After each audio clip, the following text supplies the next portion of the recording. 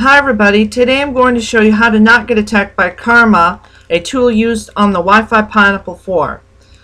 There's not one thing that you can look up and say, hey, I'm being attacked. It's a couple of things that you need to look at, but we'll go through that list. First of all, how Karma works is it responds to probe requests. Basically what that means is every time you open up your laptop will say, hey, is my such and such wireless network around?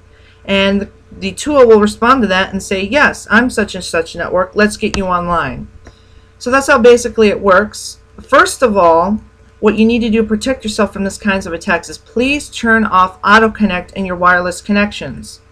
So find your wireless home router, whatever you connect to, any of them, and go to properties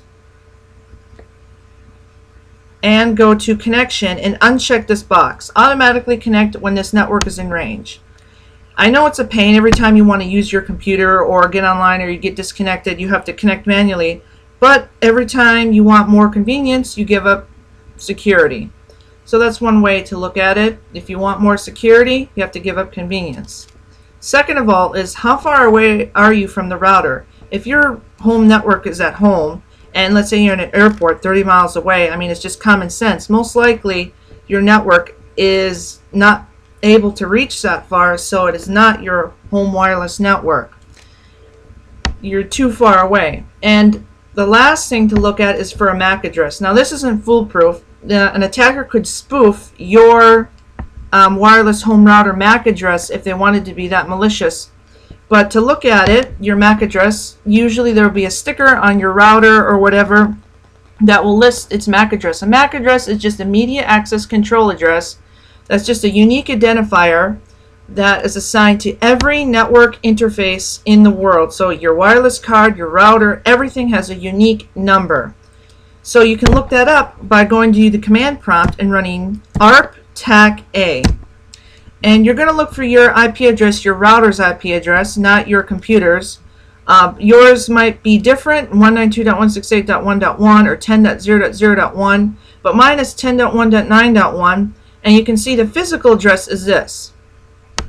So you'd want to remember that, write that down, and compare it to, let's say, another network, the network you're connecting to. Like, let's say you're connecting to your home router, home wireless network, and if it doesn't match up the physical address, I would be worried and I would not connect to it and make sure that it is you're connecting to your home router.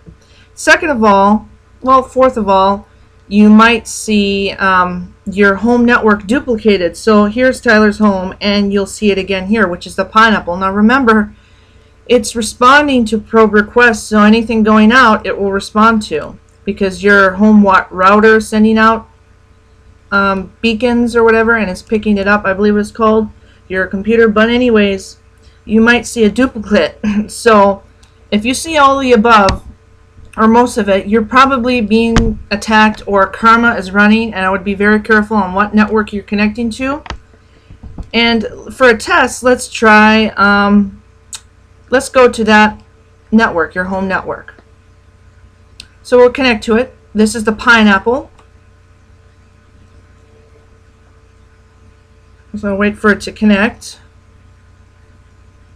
Okay, we got full internet access. I've got some internet connection sharing running, and if we run that same command again, you will see the IP address is changed and the physical address, the MAC address, is totally different than what your home router is.